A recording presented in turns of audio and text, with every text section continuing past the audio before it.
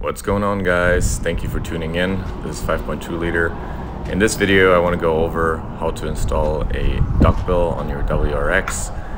This is going to be fairly easy install. It's probably going to take you about 20 to 30 minutes, and all you're going to need is really the hardware that comes delivered with the duckbill, and yeah, a little bit of patience, and yeah, a screwdriver to get the screws out from the original spoiler here. And we're gonna start with removing all these clips here so we can get that mat out, and it's gonna be fairly easy if you have a little tool for this. Of course, you can also use a flathead screwdriver, and yeah, you just want to pop these clips out, and then this mat will come out all by itself.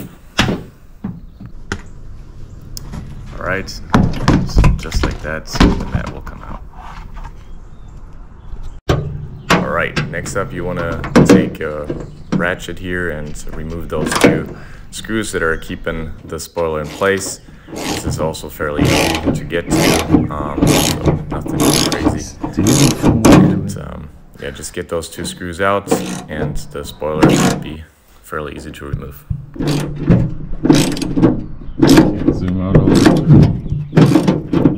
So here you can see the comparison. You also see the clips on the bottom end of the small OEM spoiler lip, and you can see this aftermarket duckbill is quite a lot bigger. That's why we want to replace the OEM one, just to get a little bit of a more sporty style here. And next up, I just cleaned the trunk lid here in order to get, you know, all the residue off, all the dirt off, and just kind of get the surface clean so the 3M tape will stick to it better.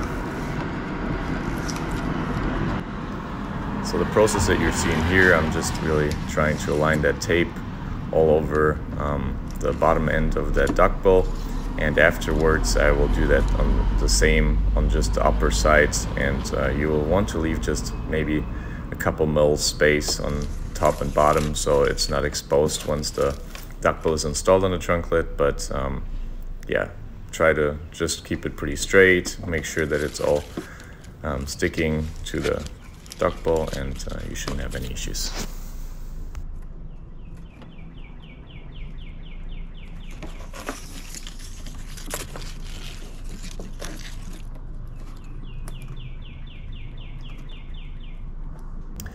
All right, as the next step, I just kind of aligned the duckbill with the provided screws from the kit, and yeah, made sure that I have a little bit of that rubber from the 3M sticking out so I can pull it off once the spoiler is in the right position. I didn't tighten the screws all the way yet, so I can still pull the tape off.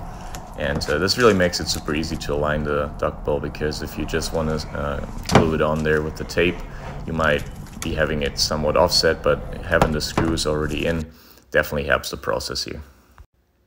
Next up, I'm just applying a little bit of pressure so that the glue really fully sticks to the trunk lid here, and yeah, just kind of do that all over the place to ensure it's really fully seated. And then afterwards you can tighten the screws on the inside of the trunk lid, and yeah, so we have the final product here. And I think it really looks good. For $150, this is really the best duckbill that I could find on the internet.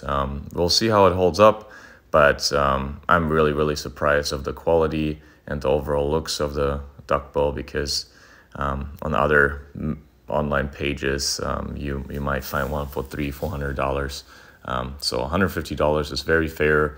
The color matches the vehicle perfectly, and yeah, I'm super happy with it. So if you're in the market for a spoiler, a duckbill, give this a shot. I'll link the product below.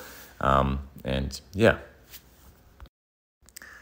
So yeah, guys, let me know what you think in the comment section below. Do you like this duckbill? Would you also get this, or would you invest a little bit more money? Let me know what you think. If you like this kind of video, please subscribe to the channel. It really helps me. Like the video, and you know, as always, stay loud.